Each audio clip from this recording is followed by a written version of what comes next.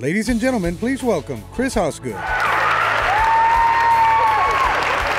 40% of people your age feel lonely. I think that it's a question of vulnerability. The truth is that we put up these walls, we put up these barriers, and we don't let people in. We don't let them see us for who we are. He doesn't try to kind of water things down so that other people can understand. Rather, he gives himself to whoever he's teaching. It made me laugh a lot, but it also made it really interesting at the same time. But you're in high school, middle school, then you see that beautiful girl walk by. And so you're like, who's that hot tamale? And then all of a sudden you get the courage to finally ask her out. You have the butterflies in your stomach. She has the butterflies in her stomach. The feelings are real. And then what happens? 2, 3 weeks, maybe a month or two later, the feelings are gone.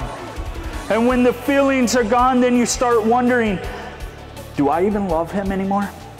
Does he love me? Many times in our culture, after those feelings are gone, we drop it like it's hot and move on to the next thing. Christopher is very charismatic when he speaks, and so I think that really engages his audience to focus and to pay attention and to really just understand the topic that he's presenting on. It was a nuclear diaper gone off. And my wife is yelling at me, aren't you gonna clean her? I'm like, I don't even know where to begin. Everybody gets something. And I think it's well-rounded. And that's a good thing about him, is that he can be well-rounded in what you give him and the talks that you give him and fully deliver. I want to tell you a story about my grandparents. My grandparents, Doug and Ann, they've been married for over 60 years. That's something we don't hear a lot about anymore. Been married for 60 years, and I asked my grandfather, I said, Grandpa, how can you be married to the same person for so long?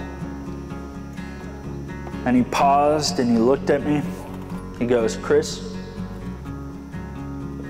I thought I loved your grandmother when I married her. But now I know I do.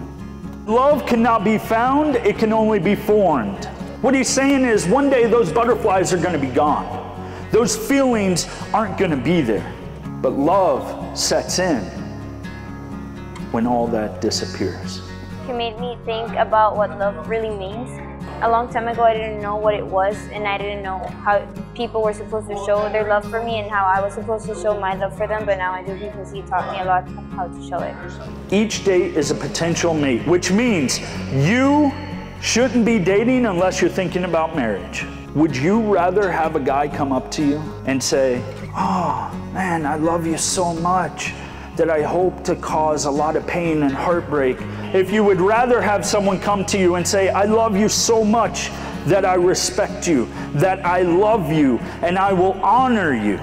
See, love is not just a word, it's not just a feeling, it's not those butterflies in your stomach, but it is action, it is real, it is tangible. Authentic love is standing firm and saying, I'm in it forever. He is the perfect example of a good spiritual husband and good spiritual man, son, father, friend, and an excellent speaker. Excellent speaker. I'm gonna get something out of it. I'm gonna get a full 360 on my life to really look deep into myself and think, okay, where am I wrong? Where do I need to improve on? Where can I change? And he really allows that. Ladies and gentlemen, there's going to be times where nuclear diapers go off in your life.